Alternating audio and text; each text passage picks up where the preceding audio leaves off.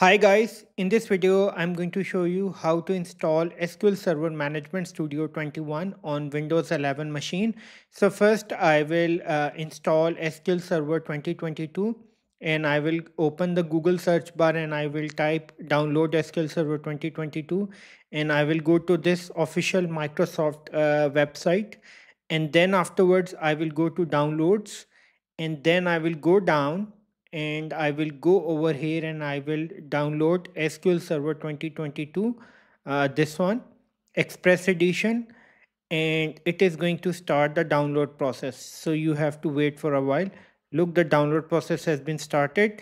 Now I'm going to open the file which I have already downloaded. Okay, open the file and just need to wait for a while. And then you need to click yes, and afterwards the installation, the download process has begun. Okay, now you have to select the installation type. So I will select the basic version, and I will select accept, and this is where it will be installed. I'm not going to change anything. I will click install, and this is going to first download the packages and then it will install it. So just wait.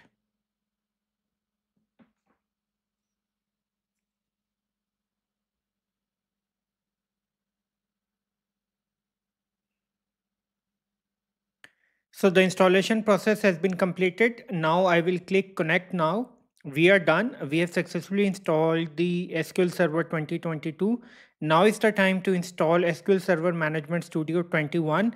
So I will click install, and then I'm going to go down and I will go to step number 2 and I will click download SSMS 21, and I will open the exe file, and this is going to open the installer. So click yes, and you just need to wait and follow the process. Click continue and just wait.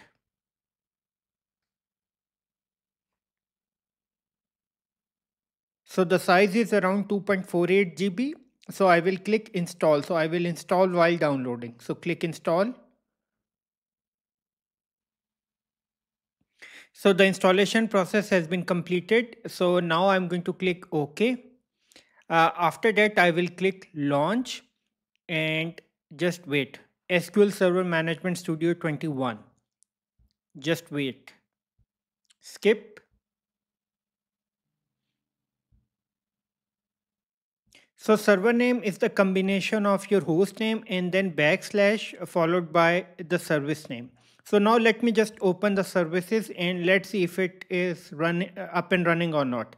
Go to services, click yes, and search for SQL services, this one, and open it and just select automatic and stop, and then start the service again. Start it again and click apply and OK. Now I'm going to connect it to my server. Encryption is should be set as optional, and I'm going to connect, and this is going to connect to my SQL server. So now I am going to click new query. So now you are ready to create tables and you are ready to write SQL queries. I hope you have gone through the process. At the end, I will request you to please subscribe, like, and share. Thank you.